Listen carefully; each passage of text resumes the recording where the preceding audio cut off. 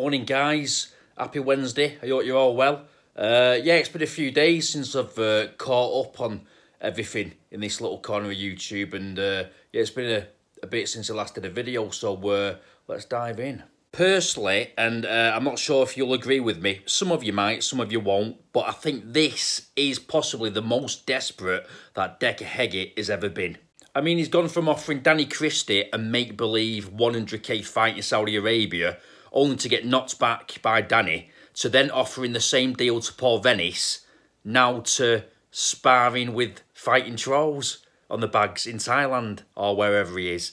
You can't make it up. Comical. At this point, I think Decca is firmly in the gutter when it comes to desperation. Decca's now just stated that he's going to be based in Manila in the Philippines. I could see this coming, to be honest with you. I had a feeling that he wasn't going to last long at Martin's house with his wife for more than a couple of weeks. What I think's happened is, I reckon Martin and his wife have realised that Decca had no intention of leaving their house and leaving their hospitality, and they probably had enough of him and they probably shipped him out. That's what I think's happened here. I mean, you just know that Martin's wife, Choco is it? You just know that she said to her fella, "What's he still doing here?" more than a few times. Personally, I think Decca is completely finished in the fight game, even on the YouTube fight game, if there is such a thing. I think the only thing still waiting for Decca is his mum's box room. In a way, he's sort of becoming the David Brent of YouTube bare knuckle boxing.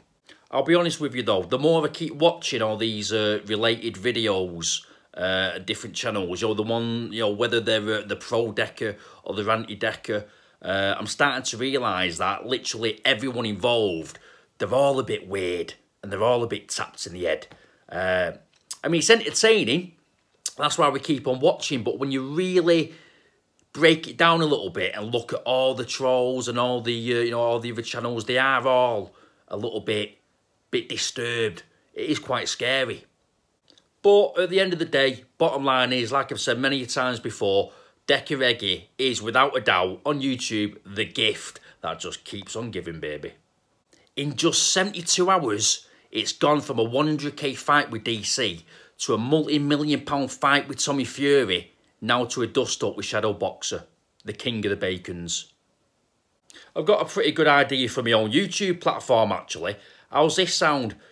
Bacon beef bouts. Yeah, think about it.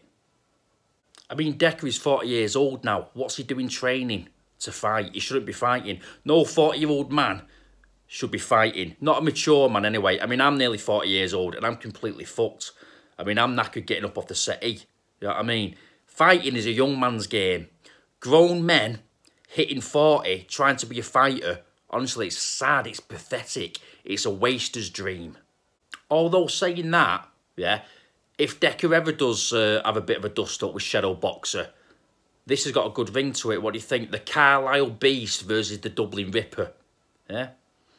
That'll look good on the posters, won't it? Oh, yeah, one more thing I forgot to mention just before I sign off on this video. I bumped into Bobby K the other day in the local McDonald's, and I got chatting to him about Decca and all this palaver. And Bobby told me that he's planning on flying out to the Philippines this Friday to meet him. Anyway, guys, like I said, I've been off YouTube for the past few days, so I'm going to make myself another coffee before getting on with my day. I'm gonna watch a few more videos from a few different channels I follow, so I might be back later on with my thoughts and opinions, all right? So listen, guys, be safe, be happy, be lucky, yeah? Enjoy the rest of your morning, all right? I'll catch you later.